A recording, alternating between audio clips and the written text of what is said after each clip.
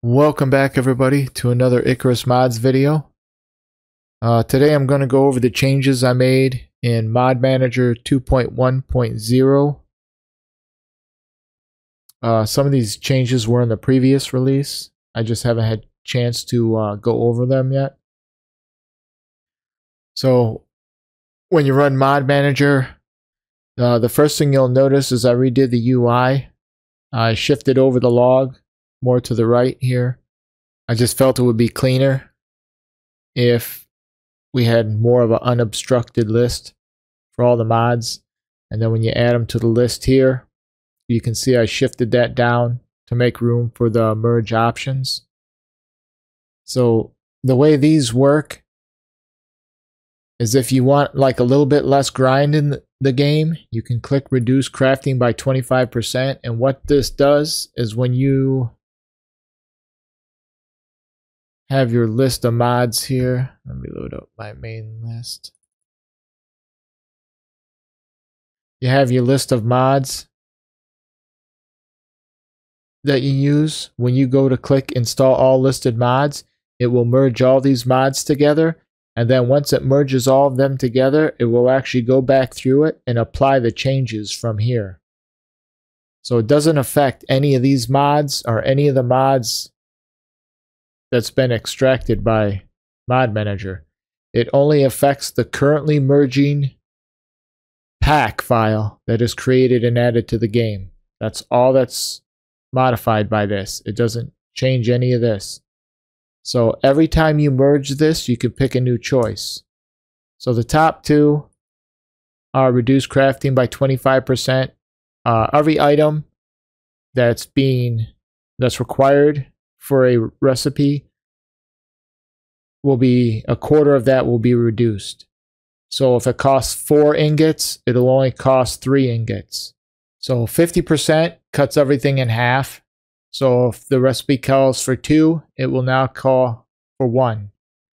Any recipe that calls for 1 item, it will still call for 1 item because half of 1 rounded up is still 1.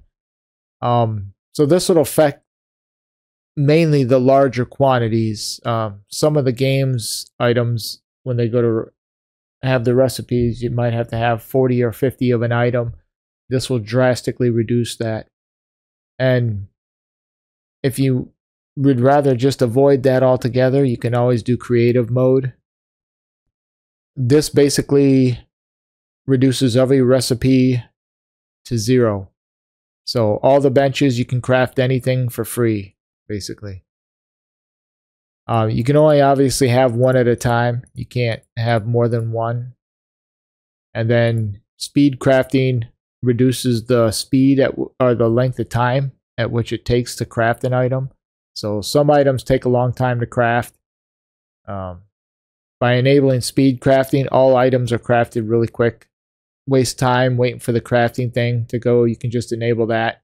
And again, these only take effect once you merge. So if I merge these right now, it will have 25% reduced crafting on all benches, and it will craft everything almost instantly, very quick.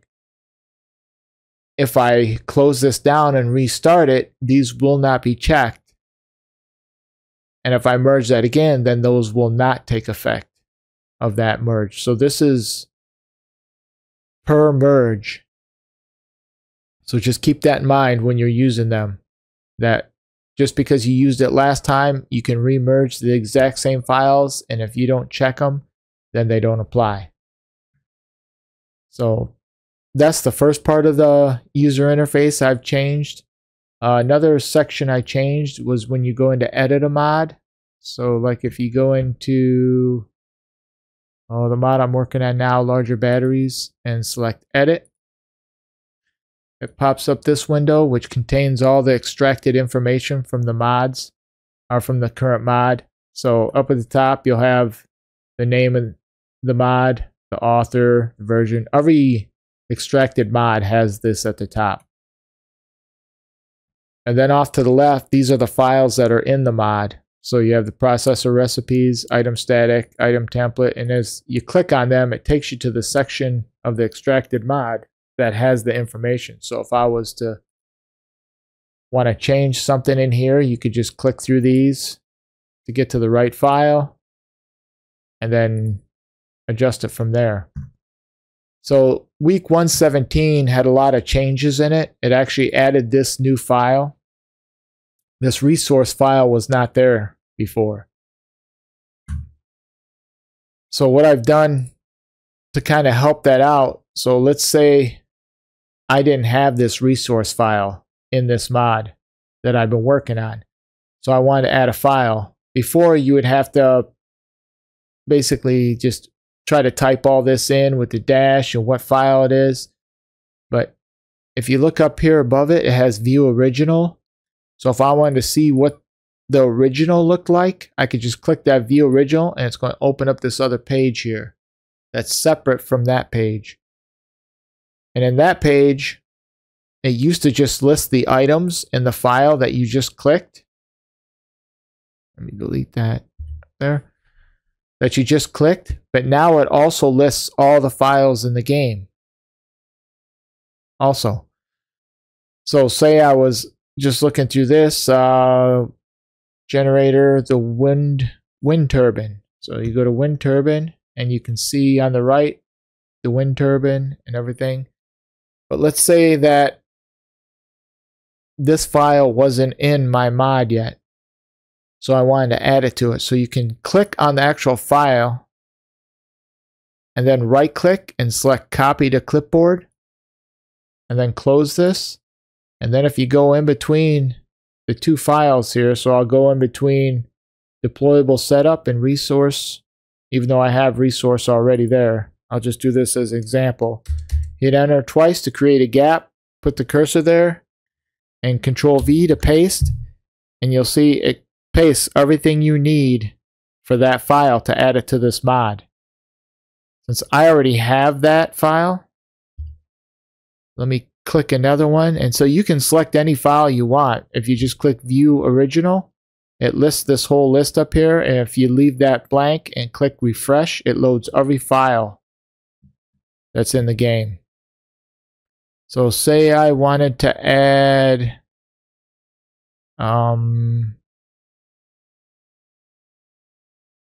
processing. So I don't have processing in the mod, but for some reason I want to add it to this. So if I right click processing, copy to clipboard, close that down, and then I was to put that there, Control V, and then click Save Changes, you'll see it automatically sets it all up and creates it, and then there's the file items, which would just be the items you add.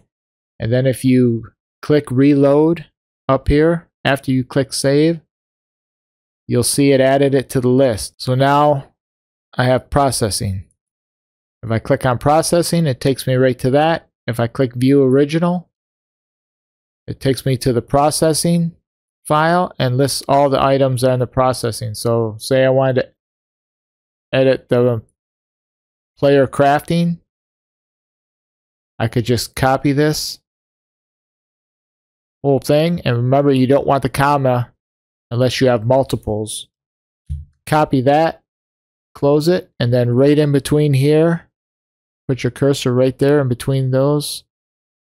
Paste that, and then click Save Changes again, and it fixes all the JSON to make it look nice.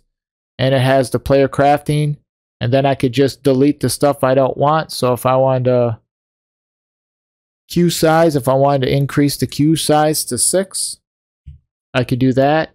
And if that's the only thing I wanted to change, I would just delete all the rest of it.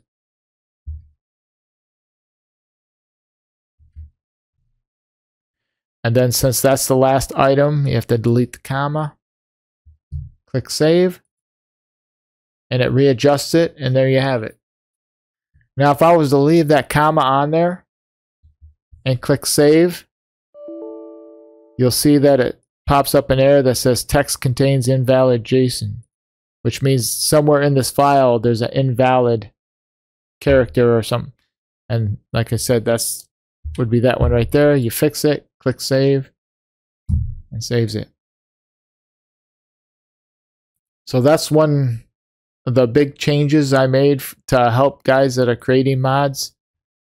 I used to use my mod editor. I still use my mod editor as a reference a lot because it's nice and quick to find new items and see all the different values they have. But once I get it set up in the mod editor and then click the extract to Mod Manager, it'll give you this format, and then you can go through here. Like I said, it's always was a pain when you'd actually forget a file and you wanted to add another file. It was always a pain to try to copy and paste this and fix it all to make it just right, and then find the JSON and copy and paste it back into here. So now you can just click View Original. It takes you right to the file. So that's some of the changes I've made on here. Let me go ahead and delete. Anytime if you mess up and want to delete a file out of a mod, you just have to make sure you select from the parentheses to the other one and just delete that, and then do the same for the next one, because from there to there represents everything that would be from that file in the game. Delete that, click Save Changes. It automatically adjusts all the spacing and stuff, and it's back to it.